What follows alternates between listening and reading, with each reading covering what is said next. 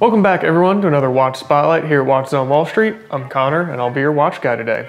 Today I'm bringing you something a little bit different. I'm bringing you this very unique, very interesting DeVille Chronoscope. It's from the Omega brand, part of their DeVille line, which I've personally found to be kind of like the redheaded stepchild of their lines. A lot of people give them a lot of love, and I think that's super wrong because they have some awesome hidden gems in the DeVille line, like this one here in front of me. You got a 41mm stainless steel case, sapphire crystal, and case back, so you can see the beautiful 3612 in-house Omega movement that this thing has.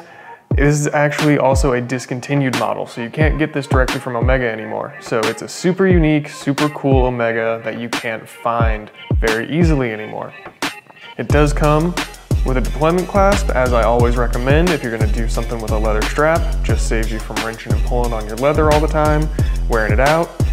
And then as I mentioned, just look at that beautifully finished movement in there.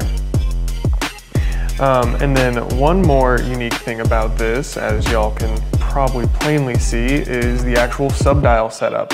So, as with most chronographs, you have an active second hand in a subdial that's over here at 9 o'clock. You've got a minute counter over here at 3 o'clock. But then you get this weird little half subdial down at 6 o'clock for your hour counter.